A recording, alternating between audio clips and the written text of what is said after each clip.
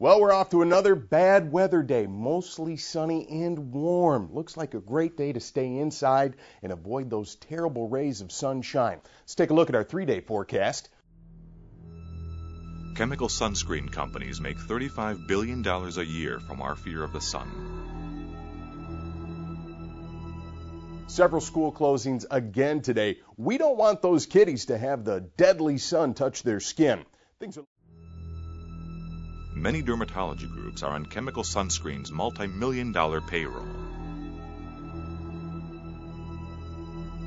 Things are looking up this weekend, though, as a storm front is moving in to block evil Mr. Sunshine so we can all go outside. Vitamin D deficiency from lack of sun exposure is killing 338,000 people every year. It's time to lighten up. Nature didn't get it wrong. Get some sun.